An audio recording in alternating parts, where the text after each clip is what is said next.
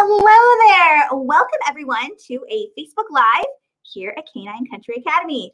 I'm Paula. I am the owner and head trainer of Canine Country Academy, and I'm coming to you live today to talk to our most recent apprentice. We thought it would be fun to interview her and talk about, her journey so far. And it's been quite a different journey because of COVID.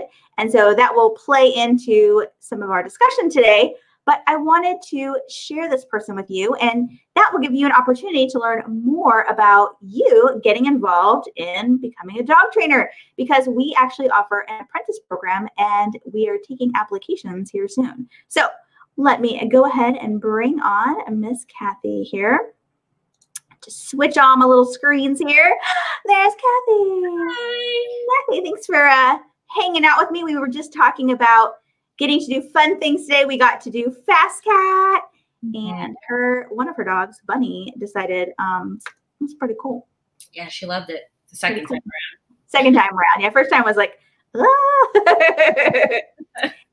So Cathy, we met just about a year ago, and it feels like I've known you much longer. And she's had quite the journey, as I said. Just from the COVID standpoint, we've had to change things up. But we've been offering this apprentice program for the last 2 years. And I thought it'd be fun to chat about your journey. So thinking about a year ago, sounds like forever ago, where were you in your life, your career? Like, where were you in the dog world or not in the dog world? Give us a little bit of backstory. So about a year ago, I was a stay-at-home mom with 2 kids. And I also had 2 dogs. I had Bunny, the one that ran the Fast Cat today. And she's the one that had me kind of looking out for dog training and any sort of support, because she's a wild child. And but I was following you guys through VCA, Falcon Village, my vet.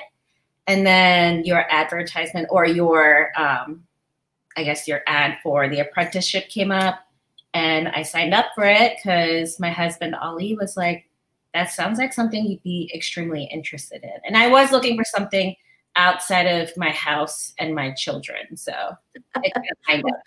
Little did you know how beneficial that would be in 2020.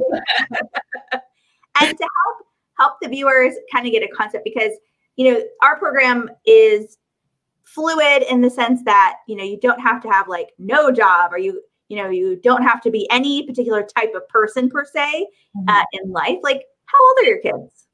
At that time, I had a 1.5-year-old and a 5-year-old. They're now 2 and 6. Yeah.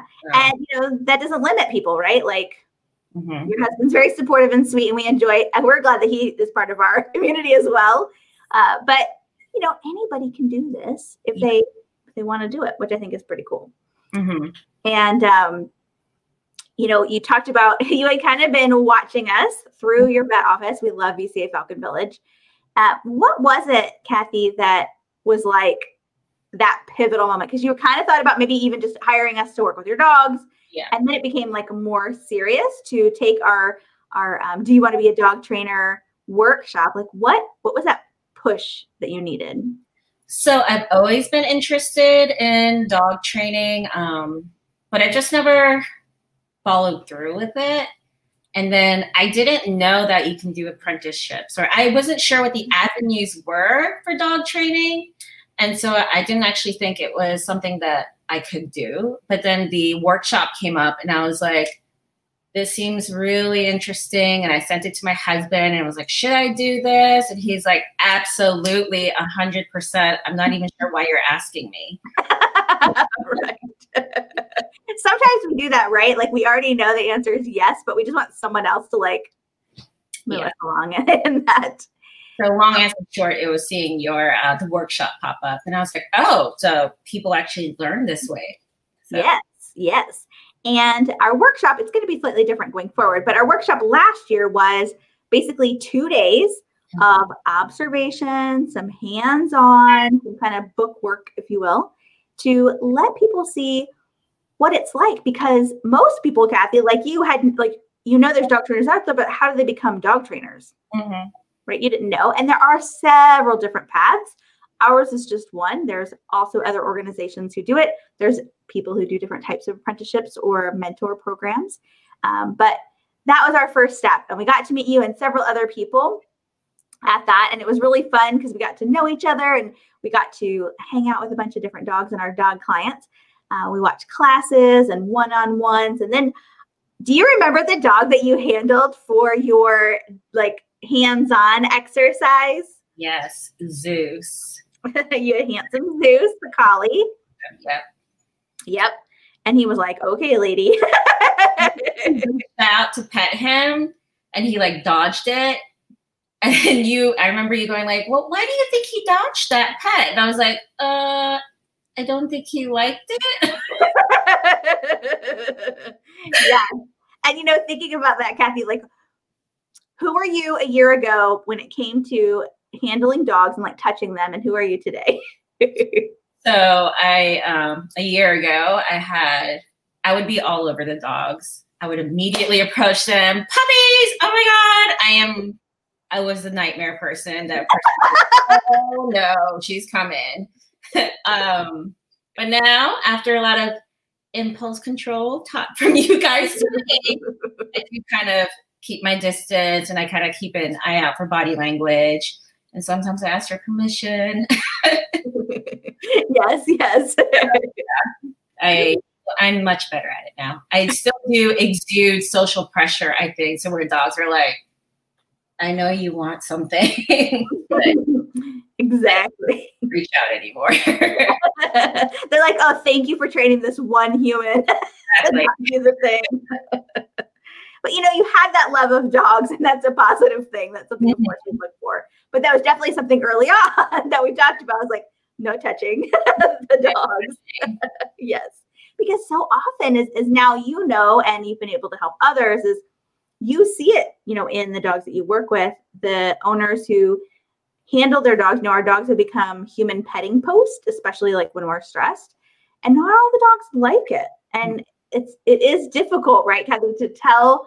How do you, like, your own internal self, you're like, I know. How do you tell the other person, right? Like, so do you think your dog likes that? Yeah, I've seen it in my puppy classes, and I kind of just now see it everywhere, and I'm just like, oh. Yeah, now you can't unsee those things. What would you say, you know, you and I have talked offline about, you know, where you are in your journey. Things have not been as easy because of COVID. And, you know, now the kids aren't going to school and, you know, there's just life stuff, right? Like that's really important to us. Our team is not just about the work. Where do you feel like you are in your journey for dog training? Like what are some of the things you're doing and you're enjoying so far? So far I've been teaching puppy classes and I'm becoming much more comfortable in it. It's like, I know this stuff, but the public speaking part really gets to me sometimes, but I'm getting a little bit more comfortable with it. The puppy socials I love because I love watching the puppies play, and I'm getting much better at reading the body language and being like, this one needs a little bit of a break. And I think I would like to be more comfortable in my handling, I think that's where COVID kind of put a hard stop to it, where I have practiced with my dogs and I've had practice with other dogs here and there. There's a lot of dogs in my family, but I think COVID just kind of like interrupted that part because we were just starting to see dogs at the building where you would sit there and kind of coach me through it. Mm-hmm. That's where COVID kind of came through, but I have learned a lot. You have, and you've had to, you know, learn a lot more digitally. You know, we do a lot of hands-on typically in our apprentice program, and I still think there's a lot. And, you know, Cathy is training for us, and we don't let people train that we don't feel are qualified. Mm-hmm. But there's so much, right, Cathy? There's so much to learn, and we should always be learning. Mm-hmm. But, you know, that hands-on experience is like, that's the stuff, right? Like you could read all the books, you could watch all the videos, but really that having hands-on and getting that feedback from myself or someone else on the team as to, you know, what to do. aside from COVID, okay, so like let's pretend that didn't happen. What have you felt like has been the most challenging in taking that next step to, you know, really branching out and training other people and their dogs? The most challenging, I think, is how do I phrase this? I think it's trusting myself to explain that knowledge to other people. I've learned a lot and I understand it when it comes to me doing the work, but I think the hardest part was just kind of sharing that knowledge with other people. Mm-hmm. And trusting that I know what I'm doing, that I am now, I wouldn't say expert, but I am like a little bit on the expert level where people are coming to ask for help, and thinking of myself in that level is a little bit harder for me to digest and understand that. Yes, I have the knowledge to help these people, and it takes time. And I think that just shows how important you feel like this is, to educate others and make sure, you know, we're always giving the best information based on what we know at the time. And in thinking about that, what have you felt so far? I mean, your journey is still just infancy. What has been the most rewarding so far in getting to work with others? Honestly, it's the little tidbits I see in class where I will actually see it kind of click in the owner, the handler's eyes, where they're just like, oh, that actually worked. For example, in one of my puppy classes, there was a corgi who was high energy, and we were doing loose leash walking, stopping at the cones. And I told her to just kind of wait her out. And all of a sudden, the corgi just looked at her, and they just looked at each other, and they were able to finish that last half of the walk really nicely. And the owner was just like, that was so nice. Like, and it was just a simple fact where I was like, just kind of wait her out, wait for her to check in with you. And I could see like the owner was really happy with what happened. And it was just like those little tidbits and moments in class where I feel like they learned something, the dogs have learned something. That's just really nice to see. Yeah, to see that what you're saying actually works. Yeah. Right. And I've shared with Cathy, and I'll share with all of you watching. Thank you guys for tuning in. Hey to everybody. Hey, Carla. Hey, Jamie. Hey, Peggy. Hey, Rachel. I still remember, it was, 10 years ago, being a baby trainer, and I would have like long conversations with my mentor after the class. And then I would drive home 30 minutes from Decula and literally go through the entire class in my mind. I should have said this. I should have said that. I missed this. I hope I didn't offend that person. Like, it's so normal.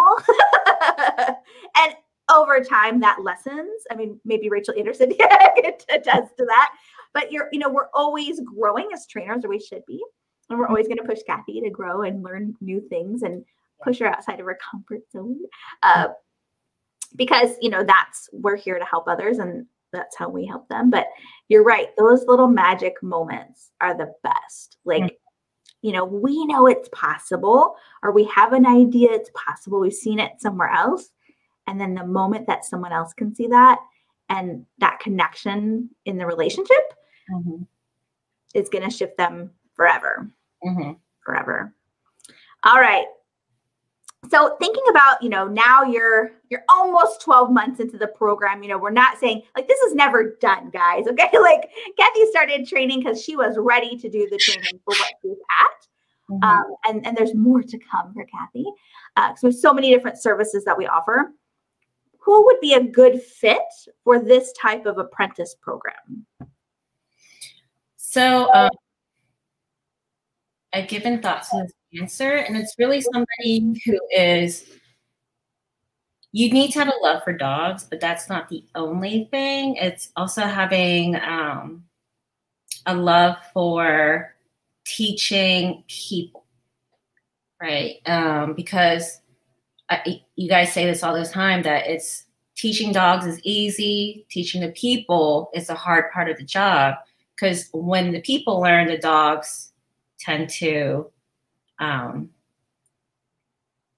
they tend to benefit from it. So I would say somebody who obviously has a love for dogs, who loves teaching or doesn't mind the teaching part because they understand that it's important.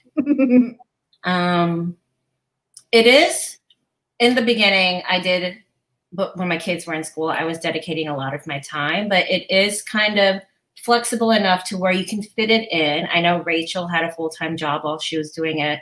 So I would say if you can make the time and you have the passion for teaching dog training, then anyone can do it. If they can. You're right. Yeah. Yep. Yep. I had a full-time job when I was apprenticing too. I have no idea how I did both. Yeah. And, back before COVID times, Cathy got a couple times a week. You can audit as much as you want. And obviously now we have to do it a little more mindfully, how many people and those sort of things, because we are still very, aware of the situation. But you can audit as much as you want. She got on and audited the online classes when we went online, eventually auditing private lessons, because we want you, Cathy, and whoever comes along the way to feel like they can handle everything, just not behavioral, like understand enough, but not work with reactivity straight away, right? But understand enough what are the things we're looking for to set the learners, human and dog, up for success, and how to overcome challenges. Because sometimes it's really challenging to even young dogs in class that are having kind of a meltdown, and how do we help people with that, right? So having the people skills is real, as you said, willing to teach, and the people skills is really important, but it is flexible. Meeting with, myself, and this coming year, we're going to meet with the team. We're going to have more mentors to really make sure we're rounding it out, but learning things like nose work and puppy and adolescent and impulse control, and all of the different aspects of, being a solid dog trainer. Mm-hmm. Is there anything about the program that surprised you that you didn't expect?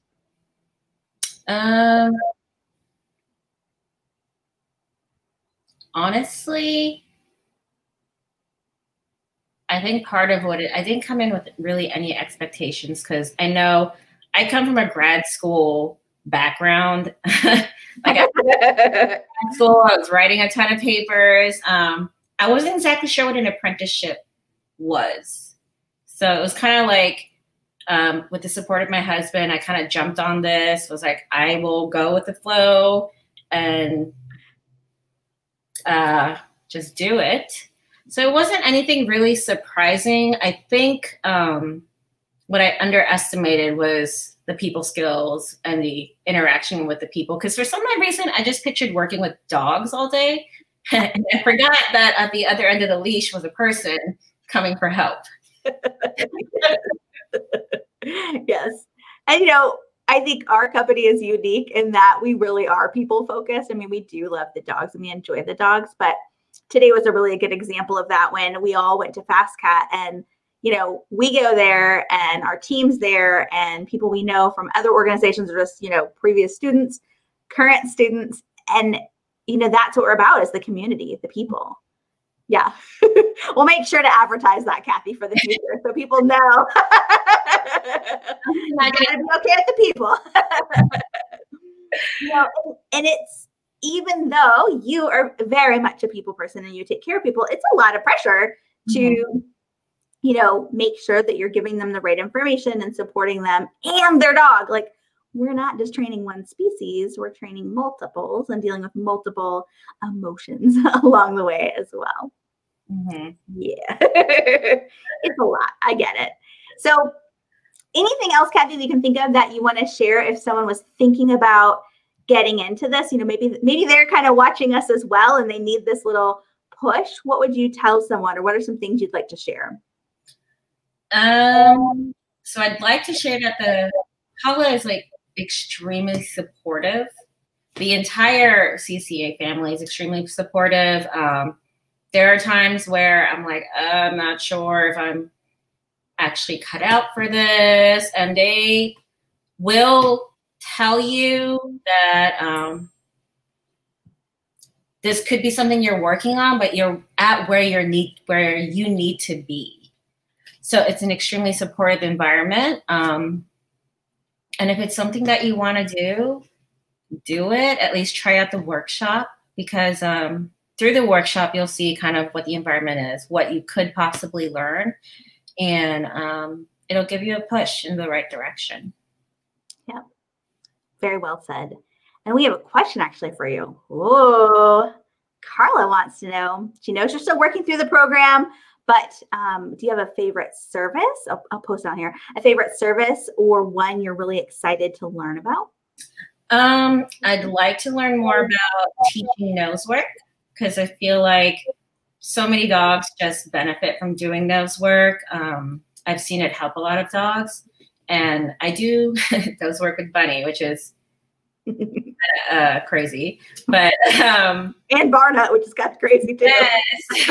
So I really like what a dog gets from nose work, and I'd like to teach that class, but that's something that will have to come later, I think, due to constraints. Yes, absolutely. Mm-hmm. So I want to share with those who are watching, we're slightly redesigning the apprentice program because of COVID, and because every year I always look at our apprentice, and I will be sitting down with Cathy soon. She doesn't know it, but to get feedback from her. And I did this with Rachel Anderson a year ago and said, what would we do differently, right? And she might have a lot of different input because it's been a very different experience than we planned on, being so virtual. But what our apprentice program entails is really getting the person ready to teach group classes, to teach one-on-one basic obedience, manners, tricks, nose work as well. So coming soon, basically up to the point of not dealing with any kind of reactivity, impulse control, those kind of things. Yes. And I honestly would say we really need more people who are interested in barn hunt and duck diving. That's been a big growth this year. And poor Rachel Anderson, she just can't teach 24 hours a day, and we have enough interest. So that would, be an additional piece of this, right? You have to have those core skills, learning about how to read dogs, how to help people, how to communicate with people, conflict resolution on both ends of the leash, how to run a class effectively, and how to communicate outwardly, and really being part of the team. Cathy's part of the team, but when we have an apprentice come on board, they are a part of the team immediately, whether they decide they want to stay with us, which is our hope, or they want to go off and do their own thing. I'm open to that as well. But the very first step, as Cathy said, is to join our Dream of Being a Dog Trainer workshop. This is going to be next month, and I'll put all the details in the comments. But basically what it's going to be is a kickoff virtually with a Zoom on that Friday night. It's, oh gosh, I can't remember the dates. I'll put it in there, but it's early January. The fee is $195. So we're going to kick off with an evening workshop to say, hey, this is what we're doing. This is what the flow is going to look like. And then we're going to do Saturday observations. You get to observe some classes. Most of our classes are outside, so bundle up. And then Sunday, we're also going to do some hands-on and some one-on-one. As long as everything's going the way we plan, you have to be ready to be movable and know that things might get delayed or changed because we want to keep people healthy along the way. So that's only $195. There's no requirement that you continue. We'll talk more about, going forward, but you get to audit classes. You get to have some one-on-one with myself or one of our instructors to keep learning about all the different things. We have different modules for you. And we hope to have an online platform as well that you can do some self-serve, and it won't all be in person. So whether you're someone who's working full-time, you're a mom like Cathy, and you can do it if you want to do it. And we want people who are committed and interested, and we're a cool team. We probably talk to each other 24 hours a day. I feel like we need to warn people of that, right, Cathy? Like, so you do join the family, at least for your apprentice time. And the apprentice program could be anywhere from 6 to 12 months. It really depends on the individual. While everyone's going to get the same information, they are going to have some customization because everyone has different things that they have strengths and weaknesses. And we want to make sure that we address that. And that's something that I love doing. I love coaching people to step outside their comfort zone. people maybe who are a little more shy or who aren't sure how to explain something to someone, that's something that we really enjoy doing. So let me see if we have any other questions before we wrap up our lovely chat here. Thank you guys so much for tuning in. Oh, you have a question? No, not a question. I just wanted to say I love it. before I started the program, one of my worries was I had no background in animal training besides having my own dogs. And that was actually a huge fear of mine before starting this program. But the program actually sets it up that even without any knowledge, as long as you're dedicated and you're willing, they will set you up for success, or you guys will set you up for success. Yes, yes. And it is scary going into it because it's something new. You know, so many times, like no matter where you are in your life, age-wise, like learning something new is hard. Mm-hmm. It's not supposed to be easy. You know, when little kids are learning to walk and crawl and all that, like if they fell one time and they never got up again, like how many people would not be around walking, right? Like you have to take that step. Mm-hmm. And while we do have a lot of hands-on, which is really important to us and what sets us apart from a lot of other academies, if you will, is there are reading assignments. I remember Cathy reading some books. We won't call out what book it is, but she was like, oh my gosh, I've messed up my dogs. And it's like, no. No, like we all learn, we all grow from this information. So, reading dog books, reading, mindset books that are really helpful for this as well. And then also being able to watch other people teach, watch other handlers, the more you can observe, the better. And, eventually we can take some field trips too, Cathy. We can go watch dog parks and just hang out. So much more for you, right? Yeah. She gets the extended plan. I know, but you know what? We made the best of it, right? We went online and did a lot. And this has been a very interesting year. And Cathy, I thank you for hanging in there along the way, figuring it all out with us. She's a great addition to our team. I don't want to make her blush, but we really enjoy having Cathy. And it's been an honor to be able to have an apprentice such as yourself and Rachel Anderson. And we have just had this amazing, cool team that, we're looking for people similar to that. Definitely don't have to be like me, but, if this is something you're interested in, I will post a link in the comments and in the description so you can check it out. If you have any questions, let us know. You can message or email is best, and we can get you more information or answer any questions you all have. So thank you again, Cathy, for your time this evening. And thank you all for tuning in. I will probably do some lives from Orlando, Florida next week at the Invitational for Fast Cat, because we have several dogs we know that are going to be there. So that's pretty exciting. So we will see you guys soon. Bye.